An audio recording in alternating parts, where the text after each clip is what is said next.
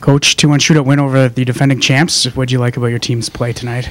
What I like, not just tonight, but the previous game against Boston, last game they scored to tie it, and we saw character come back right after that, and with a good, an important goal. And what I liked is when we had the lead last game, we played the right way and shut it down. And I think today we knew we needed one. We just wanted to make sure we didn't need two. And we made that mistake a few times this year, where especially at the beginning. But I thought we got real good after that during the year. But when you're nervous and when there's big stakes out there, high stakes, sometimes you go back to bad habits, and we didn't. And that was great. And I think our group has really evolved over time. We saw it last game, managing the big game in Boston, and managing today. That's a team, I think they were 8-1 or something like that in the last 10, even with their injuries. And any time that you play well against Crosby like that, I think you've done something really good. But I think for me, it's the mental toughness to stick to the plan till the very end, no matter what the circumstances are. That takes a lot of mental toughness and character, and our players have displayed that quite a few times now. Speaking about just needing the one, a lot of credit goes to your goaltender with a solid performance tonight. What did you think of his play? Yeah, I thought their goalie played well too. He made some key saves, and our goalie made some key saves, and I think probably the one everybody's looking at is the overtime one. That was terrific, and I think that's why it was a 1-1 game. Really, I mean, it's a shootout, so once you get there, I think that both teams did well in team play, and they both deserve to be there. And we were hoping for that extra point, and we know we're going to shoot out. So when I saw they were going shootout, I was kind of happy instead of losing in the overtime, because it's always a crapshoot. It's one of our strengths to go and shoot out, and we proved it again today. I think Terry and Bobby have been unbelievable. And if you look at today, I thought Hoff played a terrific game, both sides of the ice. I mean, he's really rose to the challenge against top lines and top players in this league, the very best, and goes and gets the goal. Had a lot of great chances too, great back checks and stripping pucks off the top guys, and I thought he really deserved one of the players of the game. But when you look at the last two games, Terry, coming up with two big goals last game, tonight with the shootout goal, displaying a lot of character, and I think Bobby again, the guy in front of the net on that goal. I mean, he does it over and over again, and it doesn't matter if he gets hurt and if he goes back out there, and that takes a lot of courage. So really impressed by our guys. Mark Mathot leaves the game with what looks like a finger injury. Do you have an update on his status? Yeah, his finger's destroyed. I mean, it's shattered, and he's out for weeks. Coach, 2 victoires consécutives dans des matchs intenses pour des allures de série, c'est quelque chose vraiment qui fait oublier une série de 4 défaites consécutives. Juste nous parler du travail de votre équipe, spécifiquement dans le match de ce soir, mais aussi contre Boston. Ben écoute, je pense qu'en ce moment, on voit comment notre équipe a évolué. Les 2 premiers mois, on avait des situations comme ça où on commençait à courir partout quand on s'énervait, puis on essayait de trouver d'autres solutions que notre façon de jouer. Puis avec le temps, c'est ce qu'on a appris à faire, c'est de rester avec le plan. Je pense que quand on parle de toughness mentale, ça part par la discipline. De garder le plan pendant 60 minutes. Puis ça, c'est difficile à faire. C'est facile à dire. C'est très difficile à faire parce qu'émotionnellement, tu pars d'un bord à l'autre facilement, puis tu perds ton chemin, puis c'est ce qu'on faisait au début de l'année, puis c'est ce qu'on fait plus. Alors, c'est une des raisons principales pour laquelle on est ici présentement, c'est que les joueurs sont sur la même page. Quand il y a un jeu, ils en font, puis quand il n'y en a pas, ben, on passe à d'autres choses, puis ça prend beaucoup de maturité pour ça, puis on a acquis ça au courant de l'année. Tu peux nous parler un peu du travail de Mike Condon qui semble prêt à répondre à l'appel à chaque fois, puis peut-être aussi qu'il sait un petit mot sur son arrêt miraculeux. Ouais, ben regarde, écoute, je vais être franc, quand j'ai vu le gars tout seul devant le gardien de but, j'ai presque fermé mes yeux parce que je pensais que c'était fini. Puis là, 2 secondes après, qu'est-ce qui s'est passé? Je l'ai vu sur la reprise.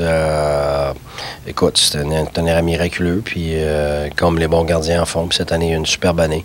Tu sais, tu regardes les 2 derniers matchs, nos 2 gardiens ont un gros mot à dire dans nos victoires.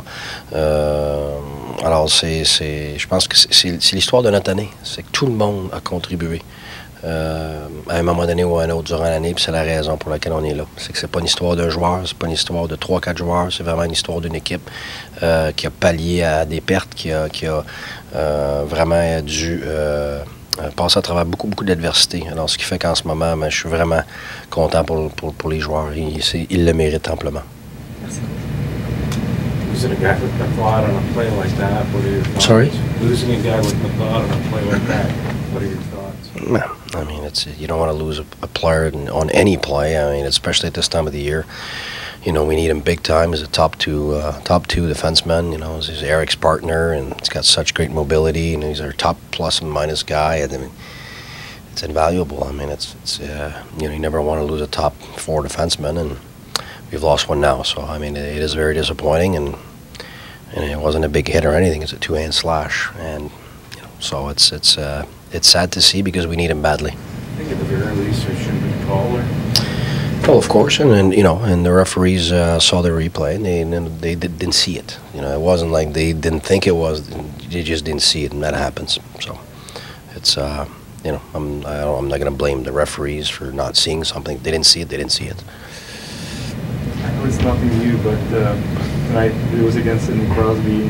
Patrick eliminated face-offs in the game. Anything else that he could do more? Well, you know, I think Page has been unbelievable, but when you look at that line, really, I mean, you look at Payet's always first on puck and always the first guy back, and Hoffman, who does both on that line, that creates that uncertainty for the opponent, because the minute we get it, you know, he can score, and he's got the speed to back check against the fastest players in the league, which he has. So he's really developed in a much better two-way guy than he ever was. And you know, I'm really proud of him right now, and I think it's very inspiring for the other skill guys that, you know, you can do that. You can go from being a real high-end skill guy and dedicate yourself to being a great two-way guy, not being a defensive guy. You know, I had the chance to be with Steve Eisman for a few years, and that's what he did. And you know, it's just a willingness thing. It's just putting yourself every day with the mindset that you got to improve on that side, and Mike is doing that. So I think he's becoming every day a much better player, and he still has the offense. You look at the points. I mean, he's right now going on a first 60-point season. I mean, that's terrific. So yeah, but he's one of many stories on our team. So that's why for me right now it's a real team thing. It's not one individual here or there. And we got to keep being a great team. You know, every game we go into is never about let's be the best individuals on the ice. It's always about let's be the best team. Because I think every night you could be the best team against anybody, and that's what our players have bought into. You're within 1 point of Montreal again, heading into Saturday. Do you still have a different approach going into the game after losing both last weekend? Nope.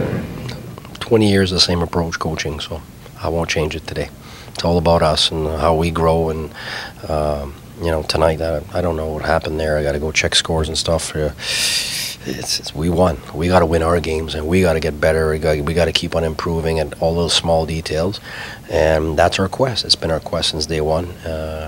You know, there's always a first step before you get to the second and third step. You know, the contenders and teams have shown over the years that they're teams that are contenders every year. They're there for a reason. They've learned to be there. And you know, you look at Chicago's and Pittsburgh. Even tonight, it took them years and years to get to those, to get to have that type of consistency. And you know, right now, I think we're taking a good step in the right direction. But the minute that we slow down, even by 5%.